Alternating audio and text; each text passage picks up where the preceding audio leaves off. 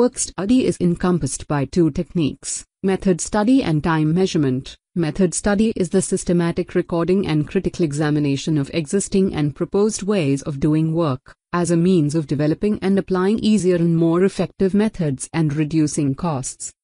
On the other hand, work measurement is the application of techniques designed to establish the time for a qualified worker to carry out a specified job at a defined level of performance.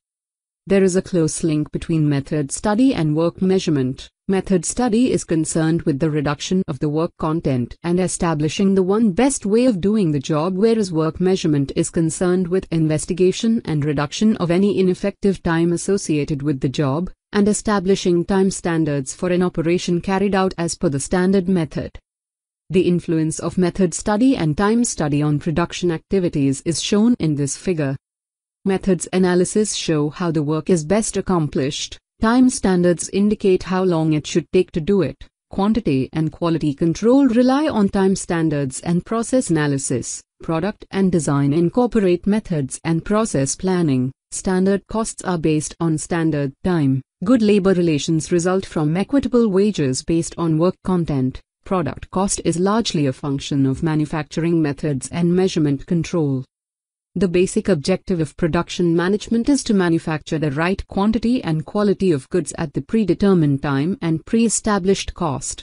Work study is a tool to achieve this objective. During the product design and process design, the methods of manufacture are fixed and process planning is done using the standard times and standard method. Methods analysis guide with respect to how the work is to be best accomplished, and time standards indicate how long will it take to complete the job. Process analysis and standard times helps to have a control on quality and quantity manufactured. Based upon the standard times, standard costs are determined, and this helps the analysis of variance between actual and standard costs. Product cost, which is a function of method and standard time and cost control, is very much essential to be in competition. Standard time form the basis for compensation. This helps to link wages and the work content. Thus, work study applied in the right spirit helps to accomplish the production objectives.